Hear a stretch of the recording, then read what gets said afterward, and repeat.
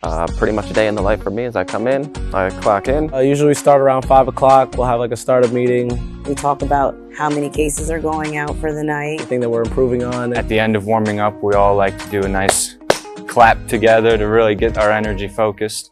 Hi, my name is Jason Passick. Kevin Brathwaite. Annalisa Overby. Robert Reinhardt, I'm a night shift employee.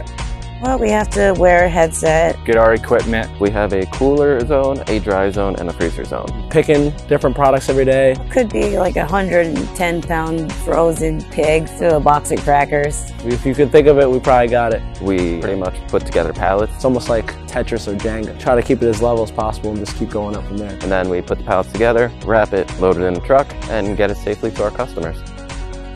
It's a fastest paced experience. But the more you pick, the more you're compensated for. We have a really awesome team, and we all get along great and work hard together.